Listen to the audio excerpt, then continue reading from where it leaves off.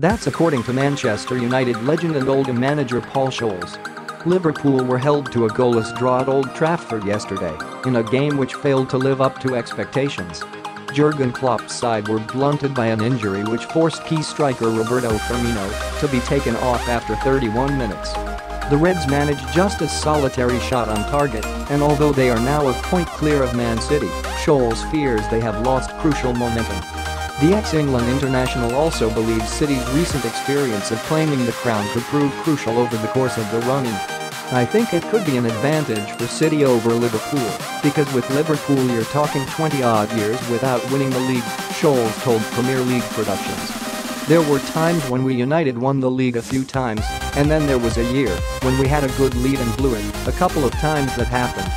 But we'd been there before, and it didn't really affect those things. I just think the timing now with Liverpool drawing 4 out of 5 games.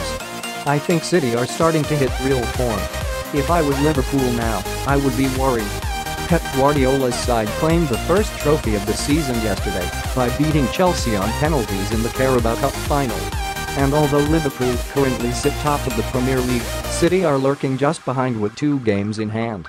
The ex-England international added, "Once you get into February, early March, that's when you start to think about who you have got in the next few games. City will be looking at that and thinking there are 4 or 5 games that they are going to win.